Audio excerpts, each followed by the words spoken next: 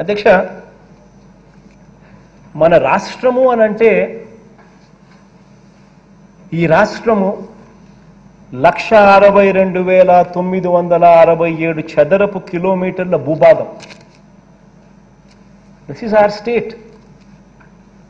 మన స్టేట్ అంటే it is not కేవలం 8 కిలోమీటర్ల రేడియస్. ఒక స్టేట్ అంటే 1,62,967 చదరపు కిలోమీటర్ల భూభాగం మన రాష్ట్రం. కేవలం 8 కిలోమీటర్ల రేడియస్ మాత్రమే కాదు. మన రాష్ట్రం అంటే 3.96 కోట్ల ఎకరాల భూభాగం. మన రాష్ట్రం అంటే 3.96 కోట్ల ఎకరాల భూభాగం. కేవలం 50,000 ఎకరాల లబ్ధి కోసం మాత్రమే ఉన్న భూమి కాదు. It's fact. చంద్రబాబు దృష్టిలో రైతులంటే కేవలం 35,000 ఎకరాలు భూములు ఇచ్చిన రైతులు మాత్రమే అని అనుకుంటే కుదరదు అధ్యక్ష. మన దృష్టిలో రైతులంటే వారితో పాటు ఈ 35,000 ఎకరాలకు సంబంధించిన రైతులతో పాటు రైతు భరోసాను అందుకుంటా ఉన్న మరో 50 లక్షల మంది రైతులు అన్నది మర్చిపోకూడదు. అధ్యక్ష, చంద్రబాబు ఇవాళ అధ్యక్ష చాలా సందర్భాలలో మనం ఈ టాపిక్ ఎత్తినప్పుడల్లా చంద్రబాబు నాయుడు ఆయనకు డంకా బజాయించే ఆయన ఈనాడు, ఆంధ్రజ్యోతి, టీవీ5 ఇలాంటి వాళ్ళందరూ కూడా ఈ దుష్ట చతుష్టయం సభ్యులంతా, ఈ పంచుకో తినుకో దోచుకో సభ్యులందరూ వీరంతా కూడా వాళ్ళ పేపర్లలోనూ వాళ్ళ టీవీలలోనూ వీళ్ళంతా కూడా కామన్గానే మాట అధ్యక్ష, ఇది సెల్ఫ్ ఫైనాన్స్ రాజధాని అంట. సెల్ఫ్ ఫైనాన్స్ రాజధాని అంట అధ్యక్ష. అధ్యక్ష, ఇక్కడ అందరం కూడా ఆలోచన చేయాలి, నిజంగానే ఇది సెల్ఫ్ ఫైనాన్స్ రాజధాని నేనా అని. ఇక్కడ అసలు ఎన్ని ఎకరాల భూములు ఉన్నాయి, ఇక్కడున్న భూములు అమ్మితే ఎంత వస్తుంది, ఈ విషయాలందరికీ కూడా తెలిసి ఉండాలి. ఎందుకనంటే అధ్యక్ష,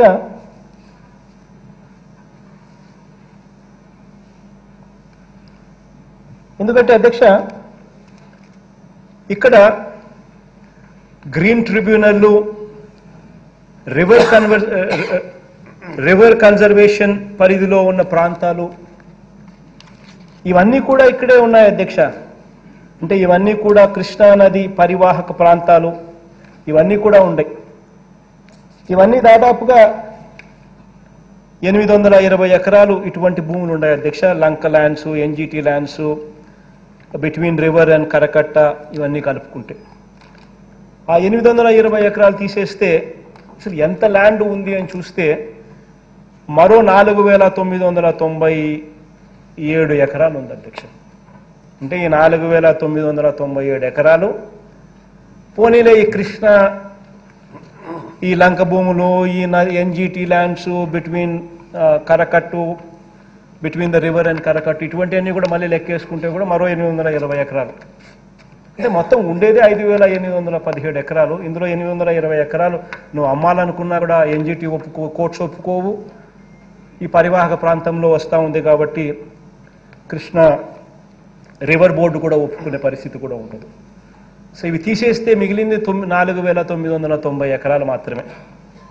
అధ్యక్ష, ఇది ఇంకోటి ఆశ్చర్యం ఏంటంటే అధ్యక్ష, వీళ్ళే చంద్రబాబు నాయుడు గారి గవర్నమెంటే 5/2/2019లో, చంద్రబాబు గవర్నమెంట్, ఇట్స్ నాట్ మన గవర్నమెంట్లో కాదు, 5/2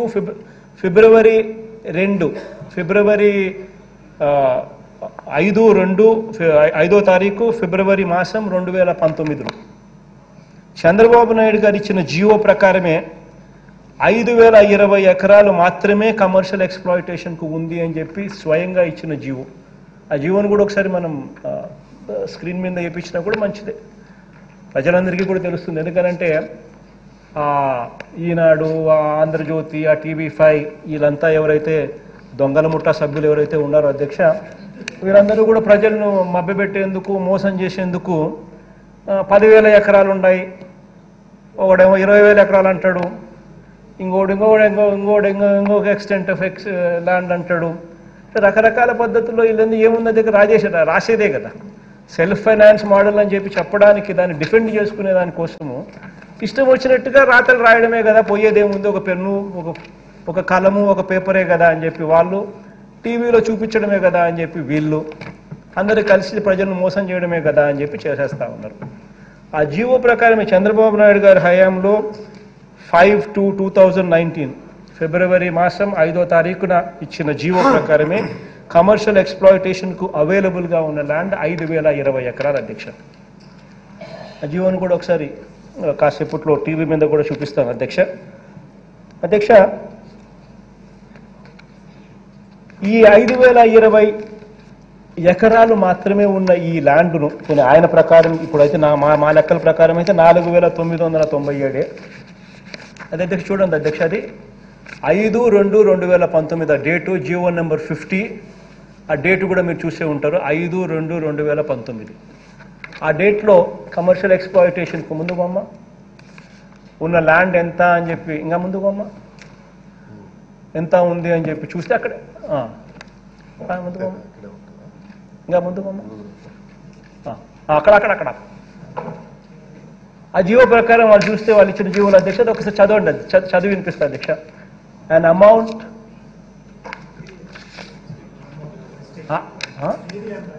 అదే వాళ్ళు రాసేది కూడా అట్లా రాస్తున్నారు తెలివి లేకుండా. 5,020 ఎకరాల ల్యాండ్ మాత్రమే out of total land available with APCRDA is proposed.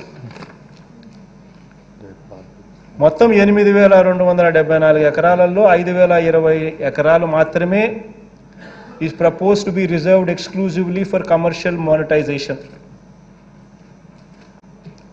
for the purpose of funding the infrastructure development project. The remaining 3,254 acres are reserved for economic development. అంటే రోడ్లు వగైరా వగైరా వగైరా. పోను మిగిలింది 5,020 ఎకరాలు మాత్రమే ఫర్ కమర్షియల్ ఎక్స్ప్లాయిటేషన్ అని చెప్పి వాళ్ళంతా, కమర్షియల్ మానిటైజేషన్ అని చెప్పి వాళ్ళంతకు వాళ్ళే రాసుకున్న జీవో.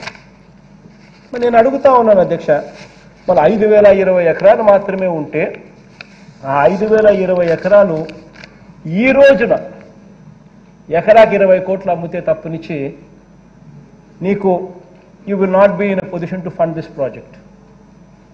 అంటే 5,020 ఎకరాలు ఎకరాకి 20 కోట్ల రూపాయలు చొప్పున ఈ రోజు మన చేతిలోకి డబ్బు వస్తేనే ఈ 1,00,000 కోట్ల రూపాయలతో ఈ రోజు రేట్లతో ఈ ప్రాజెక్టులో ఈ భూమిలో నువ్వు రోడ్లు కానీ, డ్రైనేజ్ కానీ, కరెంట్ కానీ, నీళ్లు కానీ ఇచ్చే పరిస్థితి ఉంటుంది.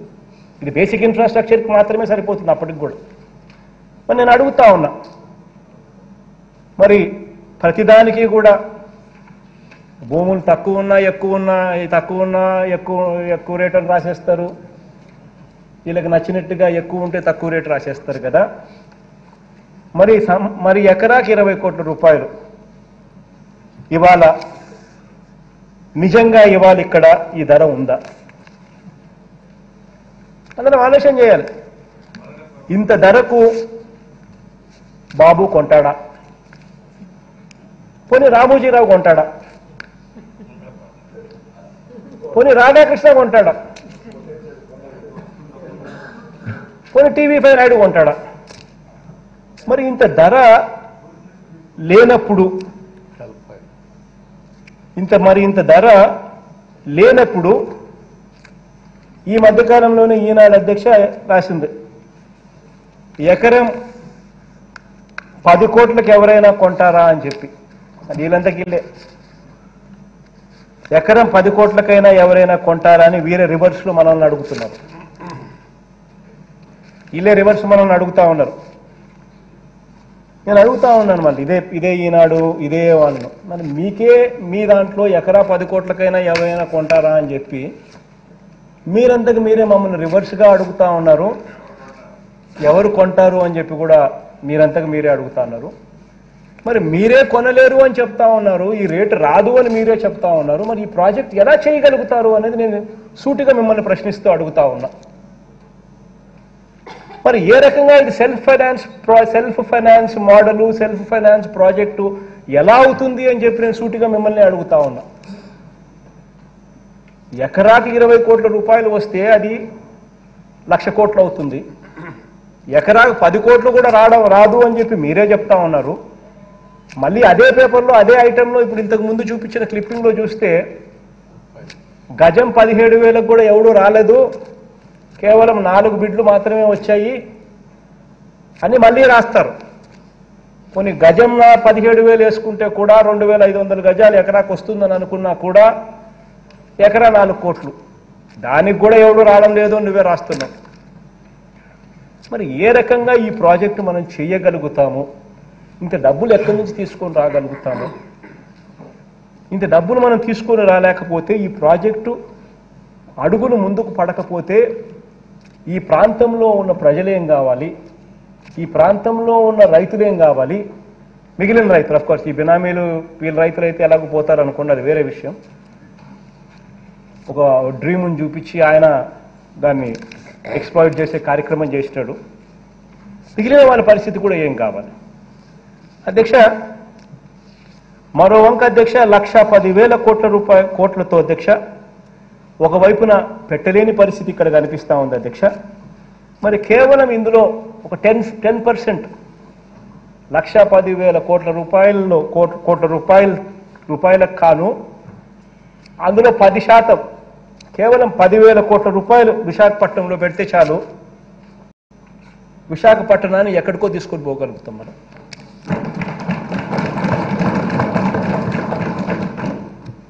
ఎందుకంటే అధ్యక్ష విశాఖపట్నంలో ఆల్రెడీ రోడ్స్ ఉన్నాయి, ఆల్రెడీ డ్రైనేజ్ ఉంది, ఆల్రెడీ నీళ్లున్నాయి, ఆల్రెడీ కరెంట్ ఉంది. ఇటువంటి బేసిక్ ఇన్ఫ్రాస్ట్రక్చర్ మీద నువ్వు పెట్టాల్సిన పనుల. ఇక మెరుగులు దిద్దే దానికోసం మాత్రమే డబ్బులు కాస్త కూస్తో పెట్టాలి. ఇందులో 10% పెడితే విశాఖపట్నం కూడా ఎందుకు చెప్తున్నానంటే అధ్యక్ష, విశాఖపట్నం అంటే నాకేదో ఎక్స్ట్రా ప్రేమ ఉంది, నాకేదో అమరావతి అంటే తక్కువ ప్రేమ ఉందని కాదు అధ్యక్ష. నాకు అమరావతి ప్రజలైనా సమానమే, విశాఖపట్నం ప్రజలైనా నాకు సమానమే అధ్యక్ష. కాకపోతే Visakhapatnam is the number 1 city in the state of Andhra Pradesh. ఈరోజు విశాఖపట్నం ఆంధ్ర రాష్ట్రంలో బిగ్గెస్ట్ సిటీ, ఇది వాస్తవం, ఫ్యాక్ట్. బై వర్చ్యూ ఆఫ్ దశాబ్దాలుగా అక్కడ జరిగిన పురోగతి, అభివృద్ధి, growth, natural growth పరంగాను ఇంకొకటో Visakhapatnam is the biggest city in Andhra Pradesh. So ఒక బిగ్గెస్ట్ సిటీ ఇన్ ఆంధ్రప్రదేశ్కు నువ్వు కాస్త బూస్ట్ ఇచ్చేస్తే, మరో 10,000 కోట్లు పెడితే దీంట్లో 10%, 1,10,000 కోట్లలో 10% పెడితే ఇట్ ఆటోమేటిక్లీ బికమ్స్ బిగ్గర్. ఇది వాస్తవం అధ్యక్ష. అధ్యక్ష, ఇక్కడ పరిస్థితి ఎలా ఉందంటే అధ్యక్ష, అక్కడ విశాఖపట్నంలో మనం చేయగలం అధ్యక్ష. అయినా అక్కడ చేయగలిగినా కూడా అధ్యక్ష, అక్కడ మనం చేయకుండా వీళ్ళు అడ్డుకుంటారు. అడ్డుకోవడంలో మామూలుగా అడ్డుకోవడం లేదు, మీరే చూస్తూ ఉన్నారు, ప్రజలంతా కూడా చూస్తూ ఉన్నారు ఏ రకంగా అడ్డుకుంటున్నారు. ఇక్కడేమో అధ్యక్ష మనం చేయలేం, బాబు చెయ్యలేదు. అయినా కూడా అధ్యక్ష బాబు చెయ్యలేని దాన్ని, ఎవరూ చేయలేని దాన్ని మనం చేయాల్సిందే అని చెప్పి రోజు ధర్నాలు, డ్రామాలు, డాన్సులు, ఇదే జరుగుతూ ఉంది అధ్యక్ష.